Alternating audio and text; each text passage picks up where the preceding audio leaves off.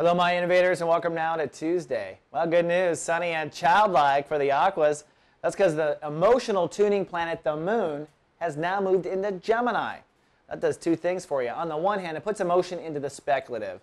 Air signs don't like heavy emotion. I've learned that. You guys kind of run from heavy drama. It's overwhelming to you. You'd rather sit back and think about it. So when the moon moves into an air sign, I find we all kind of detach a bit. And when the moon moves into Gemini, of course, it's about communicating and clarifying how we feel.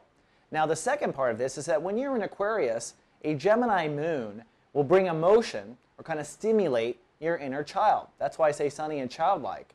This is the part of you that is creative, that is romantic, that expresses your soul. I call it the soul contract. It's really what we signed up to do, what our heart really wants, what our inner child really wants. That's what we signed up to do. So in the next 24 hours, I think they'll do a lot of processing today about your heart and where you're going. Mercury is now moving into the sector of consciousness for personal dreams and creativity, which means you will be putting it out there in the next 30 days. More on that later.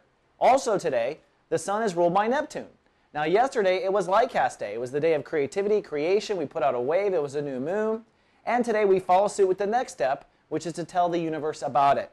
When the day is ruled by Neptune, it's a day of connecting to our higher self. You want to log in to your soul spirits up there, to your board of spirits is what I call them, and get some downloads, some information, some guidance. What do you do next? Now that you're moving forward with this light casting of a new foundation, what's the next step? We have to ask our guides what that's about, and the next step will be clear, and we'll be making a decision here in the next 24, 48 hours. So today, log in and figure out what's next for you in that regard. One final thing, this inner child issue, it is going to square Saturn today, and Saturn went direct over the weekend. That means the universe is now going to carry Aquariuses even deeper. A lot of Aquas I've been talking to are kind of reluctant about this intimacy transit. They don't necessarily want to do it, da-da-da-da. Well, guess what? We just clicked in the first gear. So it's very possible that there may be some fears that bubble up between your inner child and intimacy and opening up. And it may even be you surrendering to your own creativity. All right, Aqua, that's all I have for the day. I'll see you tomorrow with more. Live, love, be.